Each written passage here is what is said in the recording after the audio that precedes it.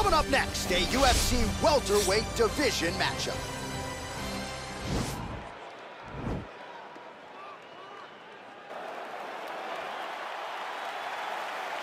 You ready?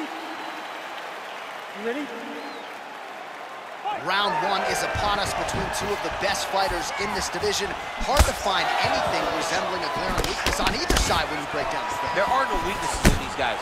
These guys are as well-rounded as they come. They both can wrestle, both can grapple, both can strike. They can do it all. And these are the matchups that we dream of as MMA fans. Ooh, big shot lands.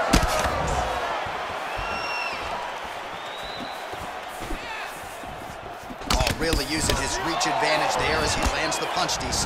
Look at him working at trying to shut the liver down. Archer, there's the early takedown. Pretty evident, DC, that he wants to get this fight to the ground, and he was certainly able to do so there. He felt like he had a massive advantage in the wrestling, and if he attempted takedowns, he would secure him. Let's see what he does from this position. All right, well, he continues to manhandle him here on the ground. Now maybe trying to get to a choke position here, DC. Oh, he's got the ground and pound going now. He's putting him in exactly the positions he needs to be in right now. He's able to relax here, and he understands, being a veteran of so many fights, that as long as he's on top, he's winning. He feels like he's winning here. Under 3 minutes remain in round one. Keeping busy here off of his back. Nice offense from the bottom. Oh, trying to pass here, but Dikembe Mutombo style, he gets denied. Blocked! Great job blocking that pass by the bottom fighter. Oh, he lands another strike to the body, really starting to connect on a lot of shots to the midsection, and these will take their toll as this fight goes into the latter rounds. Mixes it up nicely in terms of staying heavy and also staying active. Look at him drive his shin into his opponent's body with that body kick. And he caught the kick. Big punch lands over the top. How's he gonna follow this one?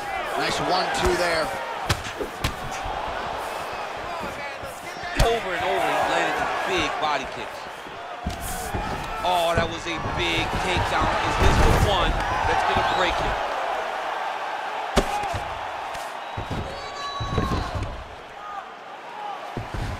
All right, so he's sort of turtled up here. Not great body language. Perhaps he's trying to bait him in a little bit. Under a minute now to go.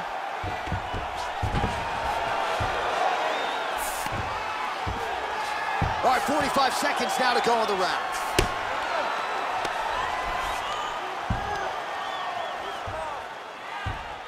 Looks like he's trying for submission now. Gotta be careful, armbar. Continuing to try to manipulate the head here.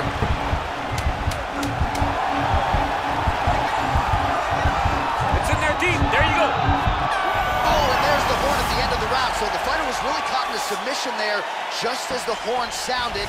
Safe to say he was saved by the bell there. So back to the stools they go. 60 seconds.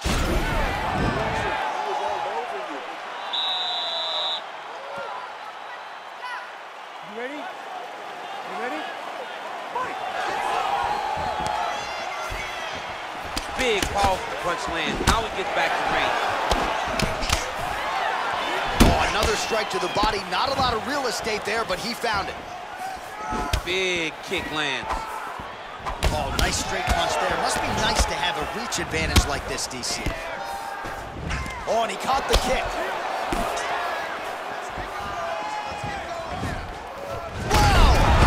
And just like that, the fight is over. Oh my goodness, what a fight. I'm not sure if that's the way he drew it up, but a huge result for him here tonight as he gets the win by way of knockout, and that's about as good a one-strike finish as we've seen here in the UFC in recent memory. I'm not even sure the opponent saw it coming, so a big, big win for him here tonight. All right, we'll take a look back at the highlights. You know we're going to find that nasty head kick somewhere in this highlight rip. Just an incredible result for him here tonight. A very nice head kick to finish the fight, but don't ignore all the work he did with his hands, and give credit to the opponent. The opponent was in there every step of the way, and in order to get a fight of the night like you got tonight, both guys have to be willing to participate. Ladies and gentlemen, referee Yves Levine has called a stop to this contest at 45 seconds of round number 2. Declaring the winner by knockout, Rakhmonov. So the celebration is on with him and his team, and rightfully so. A monumental result tonight as he gets the win by knockout. He's